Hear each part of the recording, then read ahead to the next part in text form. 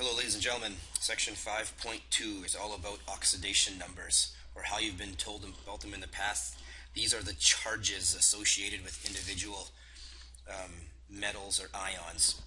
Charges and oxidation numbers, you can kind of use those words interchangeably, but we're going to call them oxidation numbers. In yesterday's lesson, all of these charges or oxidation numbers were given to you, +2, -2, 0, etc. Now they're not going to be given to you all the time, and there are 3 or 4 rules that you just have to memorize and understand. Then we apply them to individual reactions. So let's go over these rules on this video. Tomorrow in class we'll apply them and you'll get all the practice that you could possibly want. First off, here's the easy one. If there's no charge given, you can just assume that it's a 0. Straight up, don't make it any harder than it needs to be. If you're neutral, if you're a single atom, a single metal, and there's no charge given, it's a 0.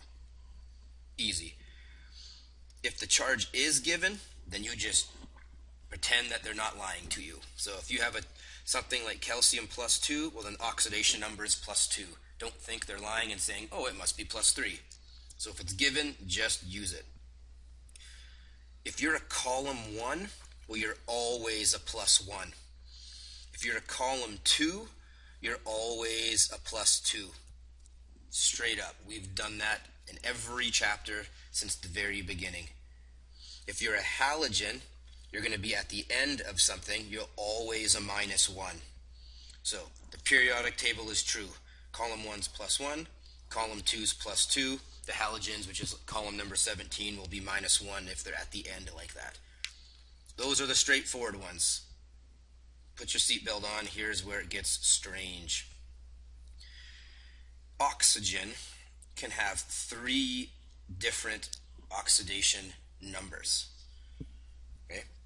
Oxygen, 99.9% of the time, is -2.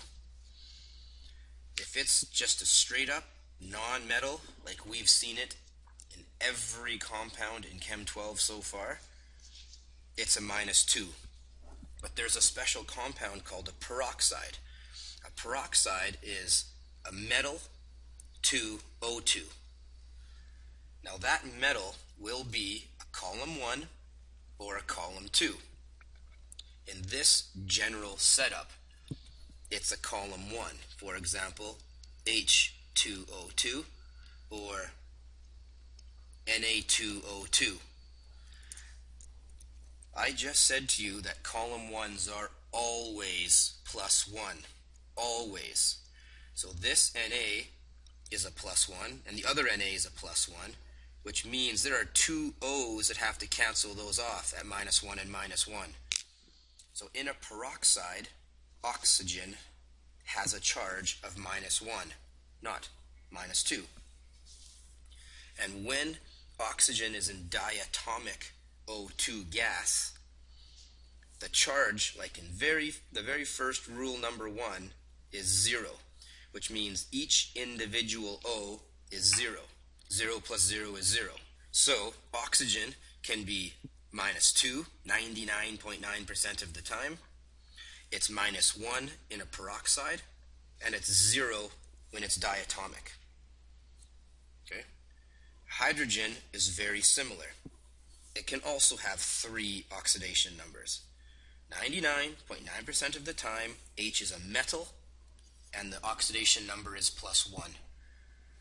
Every once in a while, though, it can be a non-metal.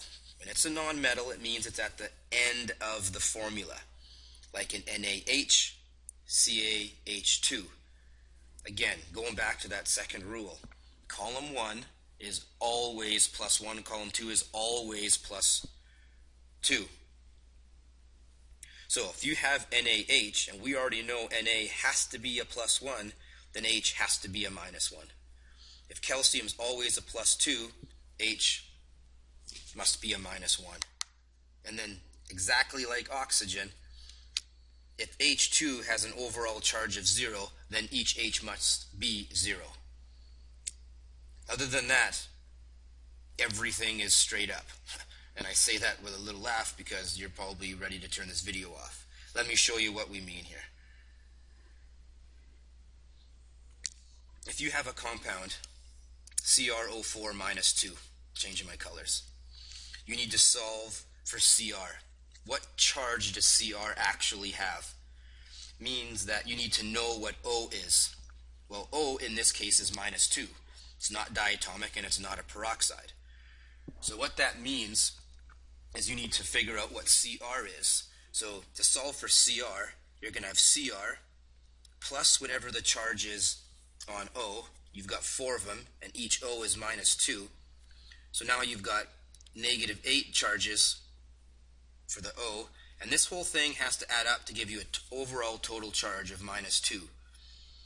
It means that this Cr must be a plus 6, because plus 6 minus 8 is negative 2. So the chromium has a charge of plus 6, because we know that the oxygen has a charge of minus 2. And the whole thing has to add up to negative 2 overall. Let's try it again. HClO. We're trying to solve for Cl, which means we need to know H, we need to know O. Well, H's and O's are just plus 1 minus 2 because it's not in a peroxide and it's not diatomic. So H is plus 1 plus whatever Cl is. 4 O's at minus 2 is negative 8. And that whole charge on the whole molecule is 0. So plus 1 plus Cl minus 8 has to give you 0. So that Cl must be a charge of 7. Yes, chlorine in this example has an oxidation number of 7. The ones listed on your periodic table that you got in grade 9 and 10 and 11 are just very common. They're not the actual charges. So wrap your head around that. That's why there are no charges on the Chem 12 periodic table. Let's keep trying some. Let's find Cr and Cr2O7. Well, I need to find 2 Crs. There are 7 O's. 7 times 2 is minus 14. And this whole thing has to equal negative 2. So something times 2 minus 14 is negative 2. That something is plus 6. And for the people that are weak at the algebra, I'm adding 14 to both sides, and then I'm dividing by 2. You're going to get 6. Okay, let's find it for P in Li3PO4. I've got 3 Li's.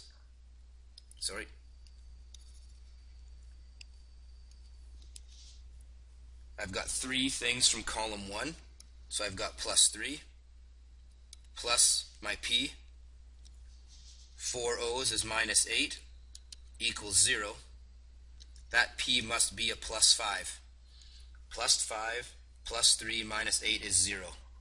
Okay, so the oxidation number or the charge on P is plus 5. Okay, we'll do these tomorrow in class, and we'll do these tomorrow in class. Let's expand what we've just done. Because we can now find the charges, we can then apply it to whether it's being oxidized or reduced, whether it's gaining or losing electrons. So here we have Mn plus 3, that charge is given, so it's a plus 3. Changing into MnO4. Well, what is Mn in MnO4? So we're solving for Mn. There are 4 O's at minus 2 each is minus 8 equals negative 1.